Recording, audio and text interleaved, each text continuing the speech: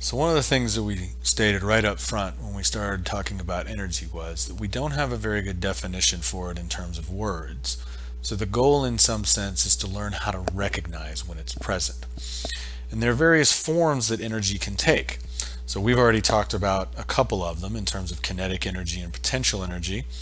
We'll talk about thermal energy later in this class. We'll talk about electromagnetic energy in the second semester course. There may be other courses that you take that talk about chemical energy or nuclear energy. And again, there are other forms beyond these that you might encounter energy as. But for the moment, what we're going to do is we're going to focus on the two that we've talked about up to this point, kinetic energy and potential energy.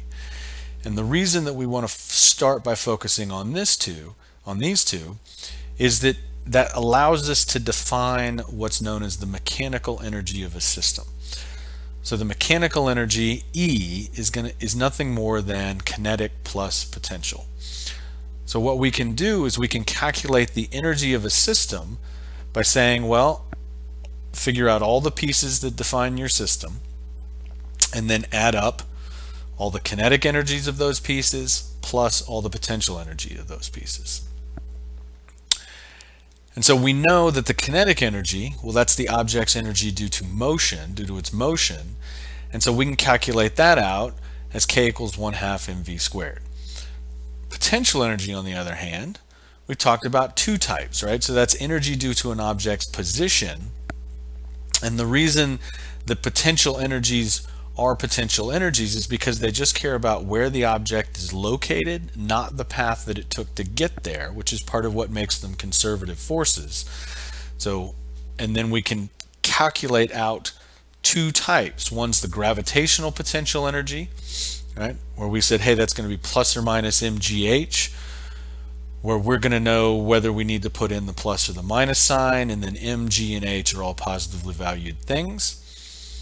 Or there's the elastic potential energy, U sub s, where we're going to calculate that 1/2 kx squared, where k is our spring constant and x is defined to be the displacement from equilibrium.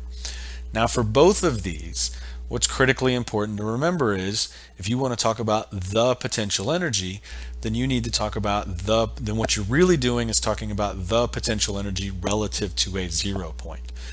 So you get to define the 0 point for your gravitational potential energy problem, and then the plus or minus sign tells you whether or not you're above or below that particular gravitational 0 point. For the elastic potential energy, again, that 0 point's already built in. The 0 point is at equilibrium, and so that x is defined to be the distance you are away from equilibrium.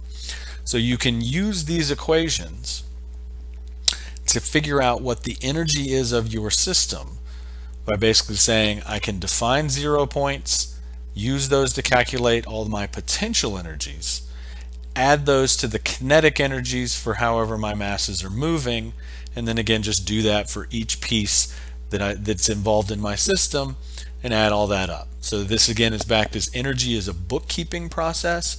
So we're keeping track of what all the energies are. The critical thing to remember is just that to talk about the energy of your system, you need to define what your potential energy 0 points are so that you can be clear about what the potential energy is.